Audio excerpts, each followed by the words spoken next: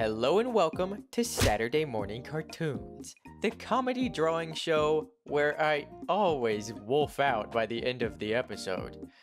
Because I gotta let my freak flag fly. So welcome back to another episode, guys. Today we are going to be drawing none other than Donkey Kong eating a Doritos Locos Tacos. Now this prompt means a lot to me because I am hungry. So I'm gonna live vicariously through Donkey Kong as he houses a delicious Taco Bell taco. Let's get into it. I'm gonna draw a little bit of an outline here, and then I'll be back in a moment.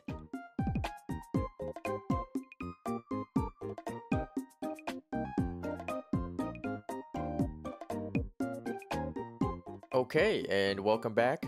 Here we have kind of a general outline of Donkey Kong about to airplane a Doritos Locos Tacos into his own mouth.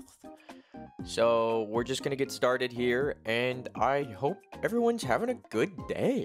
Thank you to anyone who watched the Mario episode last week, and thank you to anyone who's watching the Donkey Kong episode today. I've been wondering a lot about Donkey Kong in General Donkey Kong reporting for duty. I be daydreaming about Donkey Kong recently, and my biggest question, my biggest query is, can Donkey Kong speak English or any other language, human language for that matter? As far as I know, there's no canonical evidence of him speaking any language. I think he's kind of oops all grunts like a regular monkey. But then that brings into question, how much does he know? I feel like Donkey Kong knows more than he lets on. I just don't really understand how self-aware Donkey Kong is meant to be. Because it seems like at the very least, he understands what everyone else is saying to him. I just wish we could get a closer look into his psyche. What makes him click?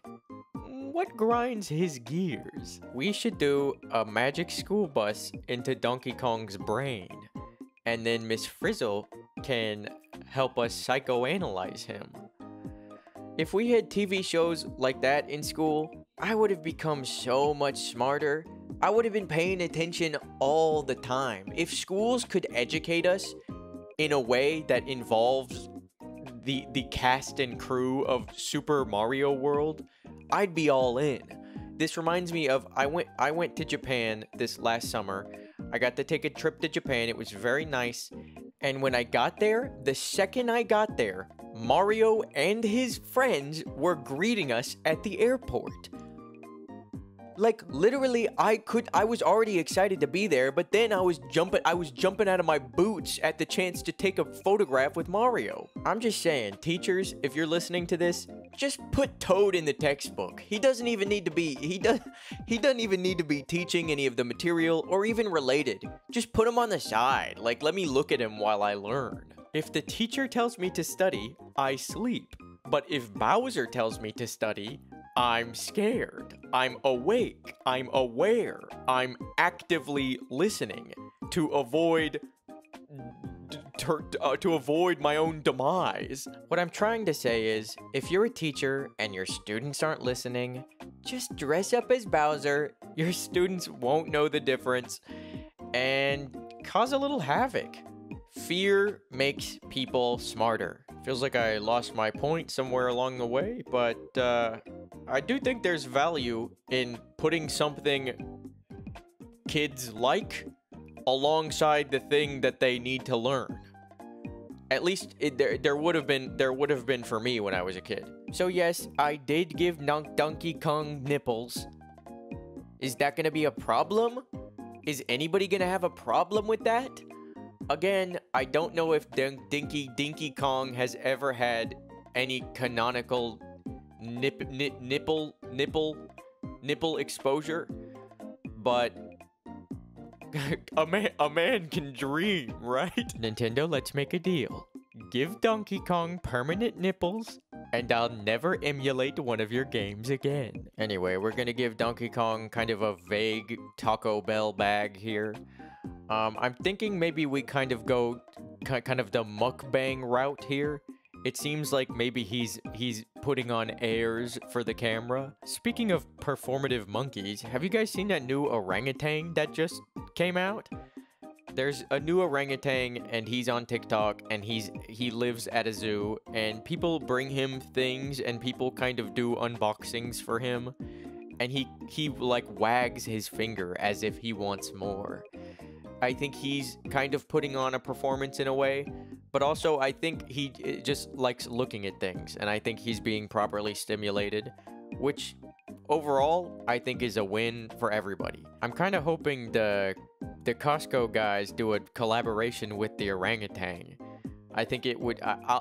Here's the video right here. All right, Big Justice, we're gonna give this orangutan a double chunk chocolate cookie and a chicken bake, and we're gonna see how many booms he gives it. All right, Dad, we're gonna give it. All right, first up, the double chunk chocolate cookie. What do you think? Big Justice, I think he likes it. That's gonna be 5 booms for the double chunk chocolate cookie. Anyway, that's not really even a joke. I think that's actually just how the video would go. Also, I realized that I have now I have given teachers advice and talked about the Costco guys 2 videos in a row now. So, I don't really know what that's about, but more importantly, guys, this is Donkey Kong about to eat a Doritos Locos Tacos. I kind of added like a camera recording overlay on top because he's recording a mukbang. But it does look like his camera's about to go out of battery, so the fans may not even be able to see his first bite. But why don't we make haste and color this bad boy before it's too late? What do you guys think of Taco Bell? I kind of crave Taco Bell like it's my God-given right, like it's my duty as an American. I kind of crave Taco Bell on a daily basis, but it does hurt my stomach pretty bad, so I can't be really having it willy-nilly, but I really do like it. And you know what I like most of all is the frozen Baja Blast. I think that's in my top 5 things to have ever, and that doesn't even just include food. Like my top 5 things to have, like I like to have my phone in my hand because that means it's not lost. Because I have been known to lose my phone. And on a separate tangent, people know this about me and people have gotten on my case about this, but speaking of case, I do have a phone wallet case. And I have for a long time. And people like to tell me that I'm kind of like an 80-year-old because I think a lot of old people like phone cases. But the reason I do it, and I'm saying this because I want to have it on record so everybody in the future and everybody in the past and anybody from an alternate universe can know this. I like to have my phone and wallet all in the same place because that means if I lose it, and stick with me, that means if I lose it, I've lost literally everything I own. Which, of course, on the surface sounds bad, but because of that, because of the threat of losing every belonging that matters to me and exists, that means I am always holding on to it.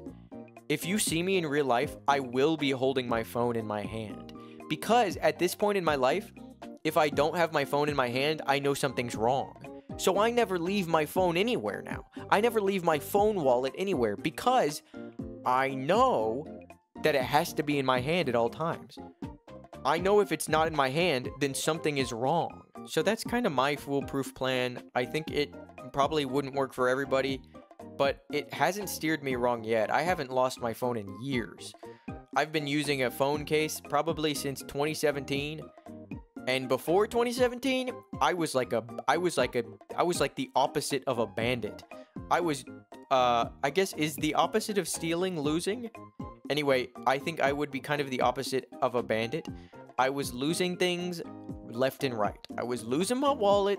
I was losing my keys. I was losing my phone. I was losing my mind, no doubt about that. But that does bring up another issue, my keys. So I kind of haven't figured out the key situation yet. There's no good way to attach my keys to my phone and my wallet. So as of right now, I keep the only key I have, which is my house key, inside my pocket, loose. Which I do know that this is unoptimal. I understand that, and I know that, and I'm super aware of that. But to be fair, I have only lost my keys like twice. Which, on second thought, may be kind of a lot. So regardless, I be copying my key. Look, I be copying my keys at the Home Depot. I be copying my keys at the Home Depot all the time. And so I have copies coming out of my metaphorical and literal pants. So I'm not worried. If I'm giving my keys away. I tell everybody I know, you can have this. And it's on the house. And it's literally, it can get you in my house. And so if you're watching this and you want one of my house keys, you can have it. I'll give it to you. I'll leave it. Actually, how about this? I'll do a one piece. I'm gonna leave my key. Actually, I'll do a Willy Wonka. I'm gonna leave 5 of my golden keys somewhere in the world. And if you find it, you have access to my house and all of my belongings, and you can do whatever you want. But the caveat to this is that once the 5 of you find my keys around the world and you come into my house, I'm gonna make you do an escape room. Okay, let's color his nipples.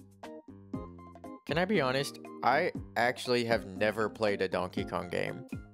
That's why I have so many questions about this guy. I don't know anything about him. I don't know his origin story. I don't know if he's ever been to school. I don't know if he has a girlfriend. And I just want to know more about you, man. What if the drawing just talked back to me? I really wish I could scribble knots my way to success. I wish I could just draw someone and they could come to life. Who would you guys draw and bring to life if you had a choice? I guess you could just draw yourself and then kind of have a clone of yourself. But unless you're like a really good artist, like a realism artist, the new you is probably gonna be a little freaky. But I'm down to have a couple freaks. Me and a couple of my freak friends going out on the town on a Friday night. Sounds like a plan to me. I think because my friends are being freaks, that'll give me more leeway to be my own freak and kind of let my own freak flag fly. Speaking of, I think there's a full moon tonight. Oh! I told you it would happen, guys. I told you it would happen. It always does. So, anyway, I am now a wolf off camera. I'm not going to show you guys because I'm a little bit embarrassed. But this is perfect timing because Dinky Kong is officially done and colored. So that's gonna do it for today's episode. Thank you guys so much for watching. Feel free to comment any suggestions you'd like to see me draw in the future. And stay safe out there, y'all. Don't wolf out like me unless you want to. Okay, I'll see you in the next video. Bye, guys. Bye.